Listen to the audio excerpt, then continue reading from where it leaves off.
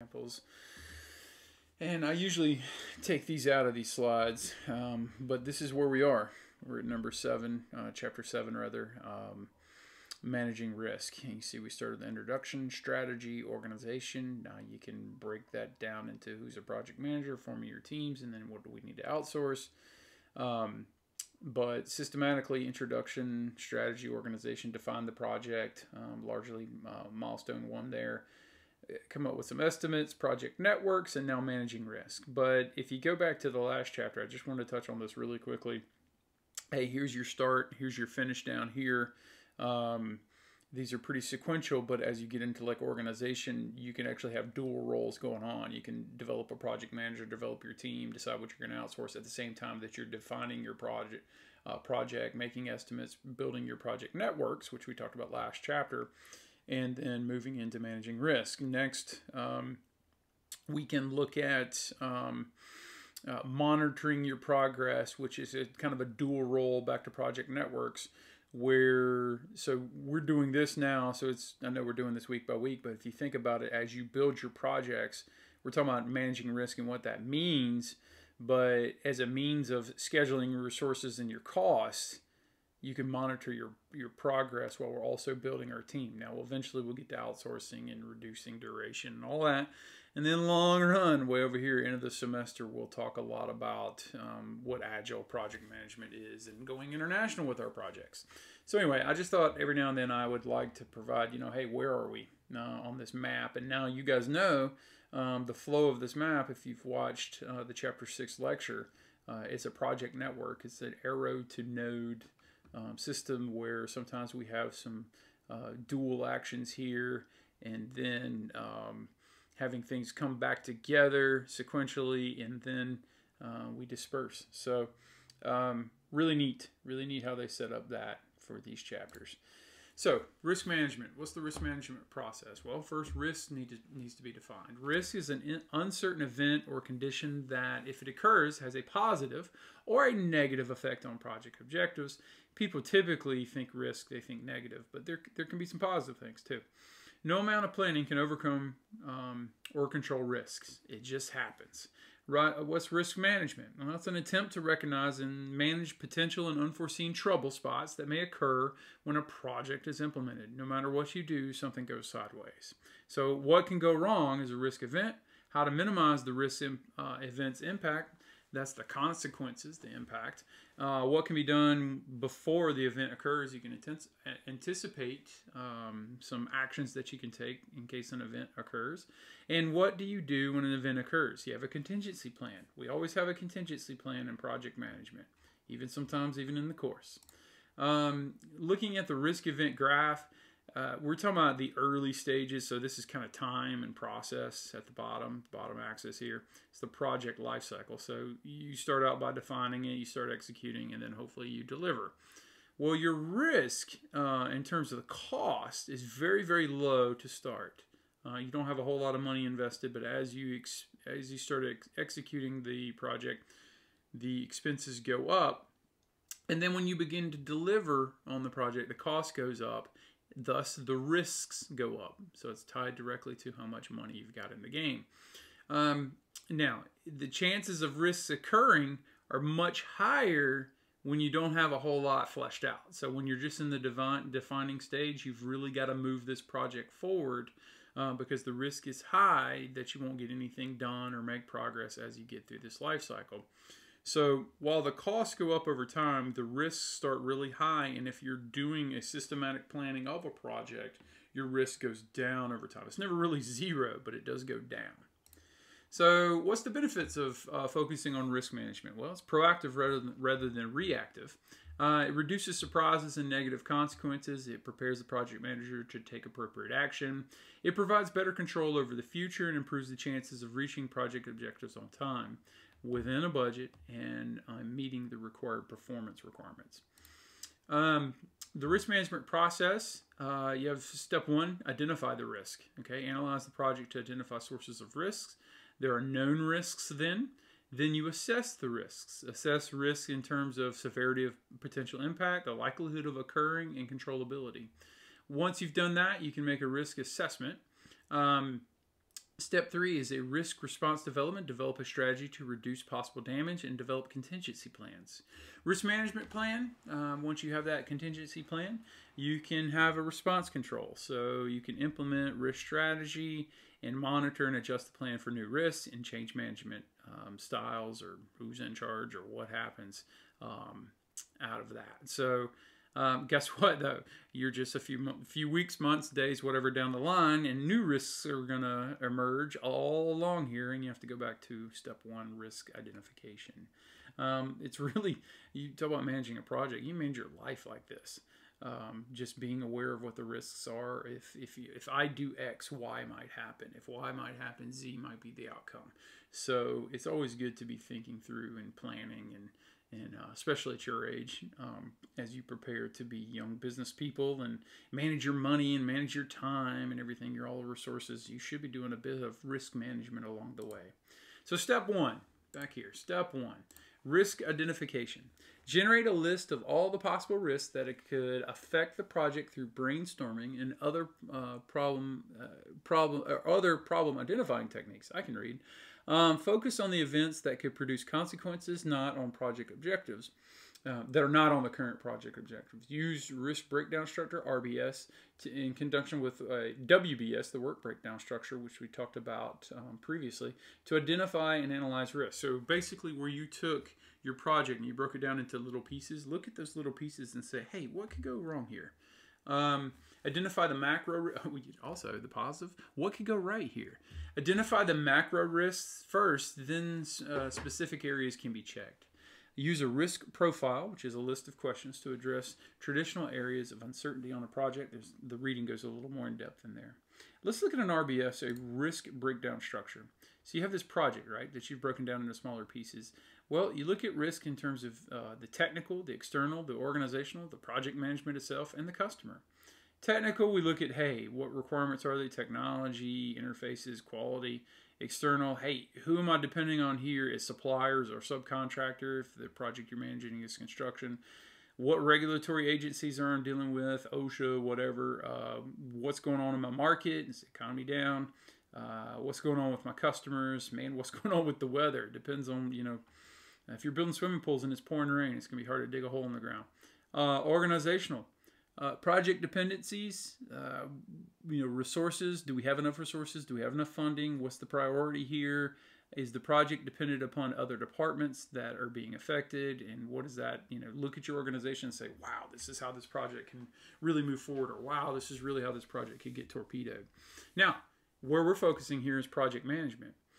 Sharpening your skills in terms of being a project manager by making you better at estimating, planning, controlling, and communicating.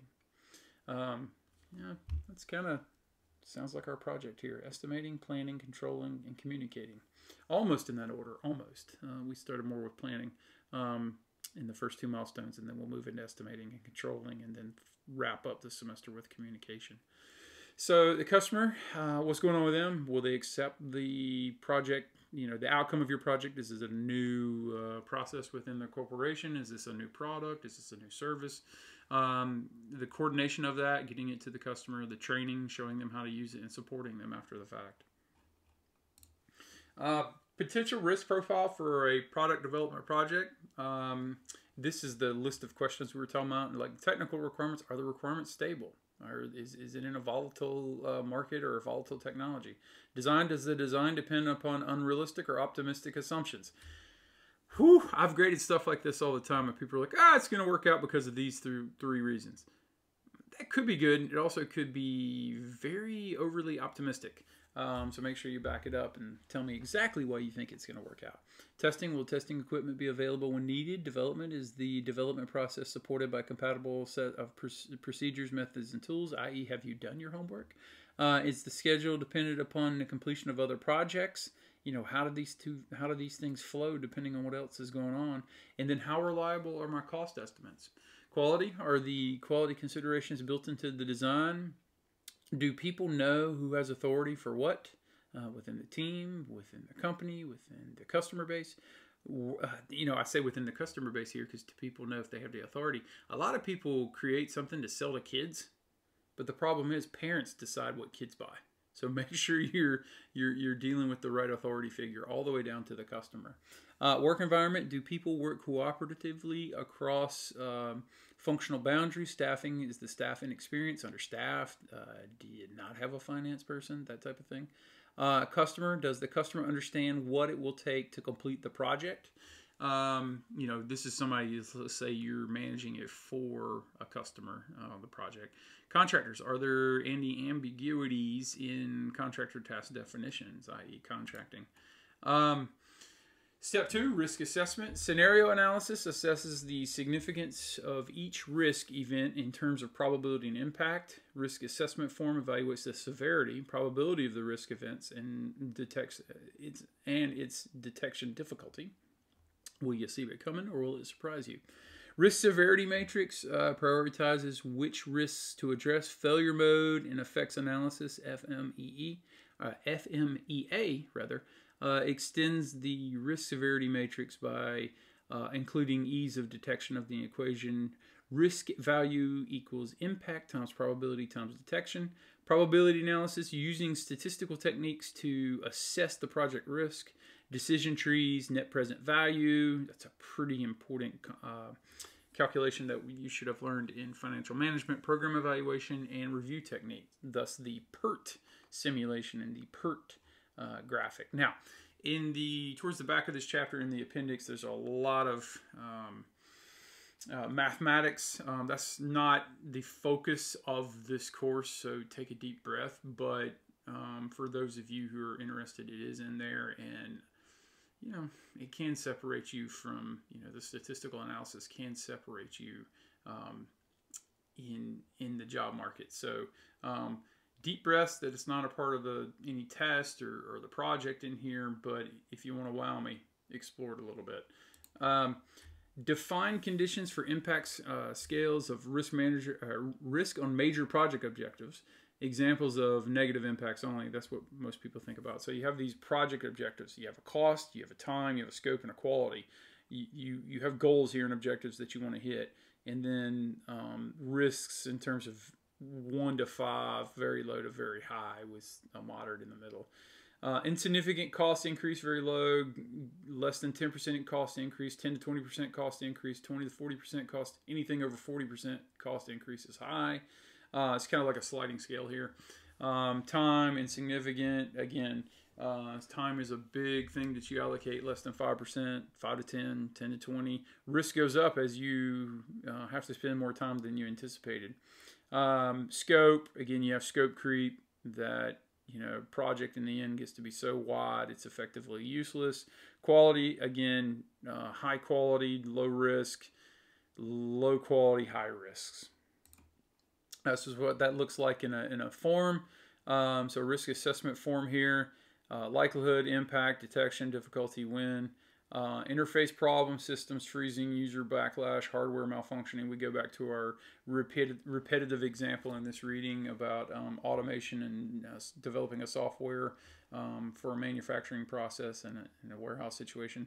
So you can score it, and then as you score it, you see things get higher. There's high risks here. 4 is pretty high, 2 is pretty low, 1's very low, 5's really high. So you can start to see what your risks are. But you have to identify what your risks are, then score them, and then say, when is this going to happen? When we convert over to the new interface, system freezing at startup of the new project, post-installation, some backlash by the user, and then hardware malfunctioning in the installation seems to be a big concern here.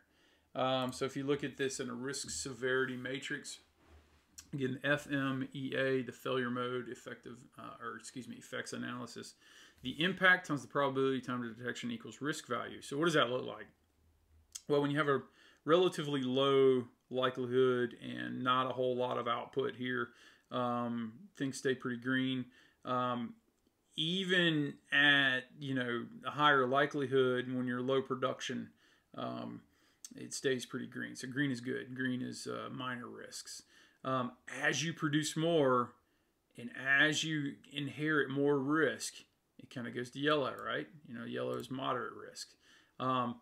As you produce more, and you deal with these things that are more risky. So when you deal with these things like, hey, hardware manufacturing I can't speak tonight, I'm sorry, hardware malfunctioning at installation, you start to move over here. You get a lot more risk. So it's kind of a sliding scale that you see there. And then if you look at, all the different possible things you could be doing, I wanted to go back to a graph here. See, as you get over here, you see this cost, your risk goes up, so related to cost, okay? As you're back here, the risk is high, but you haven't done a whole lot, so that goes down precipitously over time as you better plan your project. So that relates directly to this graph. All right. Step 3, risk response development, mitigating risk, reducing the likelihood that an event will occur. That happens with good planning. Reducing the impact that the adverse event will have on a project. You'll have a contingency plan. Avoiding risk. Changing the product plan to try to eliminate risks or condition it. Transferring risk, passing risk to another party. For example, you have fixed price contracts and you have insurance. Like if a facility gets damaged by a storm or something, you've bought insurance for that, so that's mitigating risks. You build your own operation transfer boot provisions. Escalating risk, notifying the appropriate people within the organization of the threat. Retaining risk, making a conscious decision to accept the risk of an event occurring. Half the battle is just knowing something could happen. And when you know something can happen, you develop a contingency plan. So a contingency plan is an alternative plan that will be used if the possible foreseen risk event becomes reality. A contingency plan is a plan of action that will reduce or mitigate the negative impact of the risk event. Take out insurance, for example. It's also not a part of the initial implementation plan and only goes into effect after the risk is recognized. So you've got to have your head on a swivel of saying, hey, what could go wrong? And then also, what can go right? Risks of absence of a contingency plan. You cause a manager to delay or postpone the decision to implement a remedy. Leads to panic and acceptance of the first remedy suggested, which is a form of bias. It's a solution confirmation if you're in my market problems and solutions class. Make the decision making under pressure, which can be dangerous and costly. Thinking fast, thinking slow. Slow down. Step back, assess the situation, and make a call. Risks and contingency planning. You have technical risks, which are backup strategies if the chosen technology fails. Like if you're making your presentation on that board in our classroom and for some reason it doesn't work, you still got to present. Assess whether technical uncertainties can be resolved. Schedule risks. Expedite or crash the project to get it back on track. Schedule activities in parallel and use start-to-start lag relationships, which we talked a little bit about when we were building project networks last chapter. Use the best people for high-risk tasks. The most dependable people, generally speaking, respond to things going sideways a little bit better. Cost risk, review price to avoid the trap of using one lump sum to cover the price of risks. Be smart about it. Funding your risk. Evaluate the risk of reductions and funding a cut in the project. Remember how we said we built in a bit of, we talked about that last chapter, we built in a bit of lag, a bit of slack. You have to do that with your money too. You have to budget for miscellaneous costs. You have to budget for unforeseen costs. That's just true in life, man. That's not just a business thing. That's true for you. You need an emergency fund. Opportunity management. An opportunity is an event that can have a positive impact on project objectives. About time we start talking about something positive. Exploit. Seek to eliminate the uncertainty associated with an opportunity to ensure that it definitely happens. Put yourself in the best possible situation to exploit an opportunity. Share. So that's to allocate some or all of the ownership of an opportunity to another party who is best able to capture the opportunity for the benefit of the project. Keep your head on a swivel in terms of who's most qualified to be on your team. Enhance. Take action to increase the probability and the positive impact of an opportunity. Escalate. Notify the appropriate people within the organization of the opportunity. Always communicate. That's so important. Accept. Be willing to take advantage of if the opportunity occurs, but not taking action to pursue it. So make sure you make the call there and you're looking for good opportunities as well. Contingency funds, we touched on lightly, are funds to cover project risk, identified and unknown. For control purposes, contingency funds are divided into contingency reserves, which are cover identified risks and allocated to specific segments and deliverables on the project. So you got to think about this. Do I need liability insurance for my event business? What do I need? How much is that? Can I get a price on that? How much money does that build into my budget?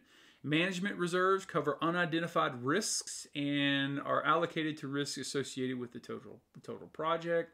Time buffers, we talked about lag. We talked about lag last class when we were talking about building a project network. Time buffers are amounts of time used to cushion against potential delays in the project. Adds activities with severe risks. So if you got like a part of your project that's gonna be kind of risky, give it extra days. Just plan it. Add to merge activities that are prone to delays. Add to non-critical activities to reduce the likelihood that they will create another critical path.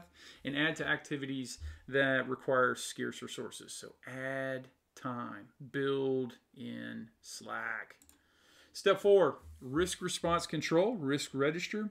Details all the identified risks, including descriptions, category, probability of occurring, impact, responses, contingency plans, owners, and current status.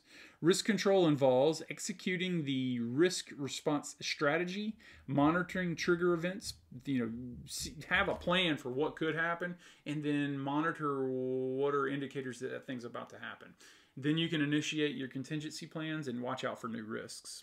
You can establish a change management system, a CMS, monitoring, tracking, and reporting risks, foster an open organization environment, repeating risk identification assessment exercises, and assigning, documenting responsibility for managing risk. As a sidebar here, I think about my church. I actually work as an usher, and we also have a security team. And the ushers in the security team's much smaller than the ushers team. We communicate directly. So if we see something that looks a little shady going on at church, you never can be too careful. We have a change management system to where we can report it to the security team and they can make sure everything's going to be copacetic. I don't know. That's mitigating risk. Big churches, they have to have that. Small churches, they really need to have that. Anyway, changes in control management, sources of change, project scope changes, implementation of contingency plans, improvement changes. Changes in management systems. Identify proposed changes. List the expected effects of those proposed changes on your schedule and your budget. And sometimes it happens on the fly, right? Review and evaluate, approve and disapprove the changes formally. So basically your plan is never going to stay the same. It's always a living document. It's always going to need to be updated. Negotiate and resolve conflicts of change in condition and cost. Communicate changes to parties affected. Assign responsibility for implementing change, adjust the master schedule and the budget, track all the changes that are to be implemented. Neat. Been a minute since we've had a graphic in this chapter. Here we go. So change originates. So you get this change.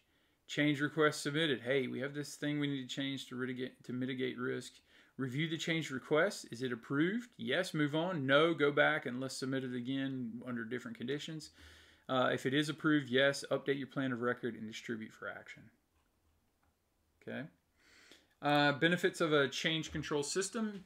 Inconsequential changes are discouraged by the formal process. Costs of changes are maintained in a log. Integrity of the work breakdown schedule and performance measure is maintained. You're just kind of tweaking it and adding to it. Allocation and the use of contingency and management reserves are tracked. Responsibility of implementation is clarified. Your plan gets better and better and better as you add to it. Effect of changes is visible to all parties and all parties involved, rather. Implementation of change is monitored. Scope changes will be quickly reflected in the baseline performance measures. All right, so these are all the upsides of these control systems that you can put in.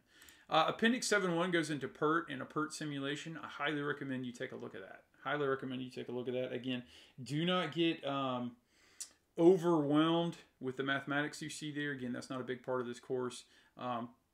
If you're into that type of thing, take a look at it. It's definitely something that could set you apart from your competition in the job market, but not ultimately the point of this class. We do have some business analytics courses that we have that can add to that. And again, financial management with net present value is a good thing. Just make sure you look at the PERT and the PERT simulation. What is a PERT? Program evaluation and review technique. PERT. program evaluation and review technique. Assumes each activity duration has a range that statistically follows a beta distribution. Uses 3 time estimates for each activity. One that's optimistic, one that's pessimistic, and a most likely time estimate to represent activity duration. So think like best case, worst case, and likely case. From these 3 time estimates, a weighted average, a time estimate, and a variance is calculated. This is the mathematics part of this chapter. Knowing the weighted average and the variances for each activity allows the project planner to compute the probability of meeting different project durations. The longer the project duration is, the higher the probability of the meeting of that duration. So it's literally like a statistical null hypothesis that's a likelihood of addressing that. I may add a separate video that actually dives into the mathematics for those of you who are interested. If you'd like to learn more, just come by the office and I'd love to talk to you a little more about how the statistical analysis can add weight to the PERT analysis. One thing I did want to do, and forgive me while I hop over to a website here, it's a good example of a PERT chart. Okay, PERT chart example are flow charts that display project tasks in separate boxes. Again, it looks like an arrow in Node.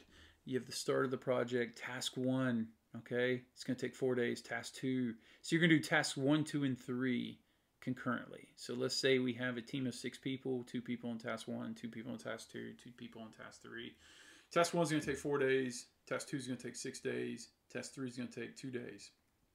Task 3 folks jump to task 5 on to task 8, and then they come back together. Task 1 folks go from task 1 to task 4 to task 7, and then that brings them back into 8, which goes to the end.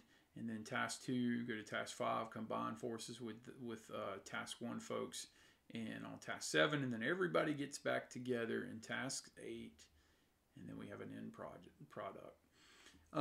Quite frankly, these, don't confuse this class with developing a business plan. You wouldn't see something like this in a business plan, but this is how you would roll out your business as a project. So you would need a PERT chart example, and I'm going to see that in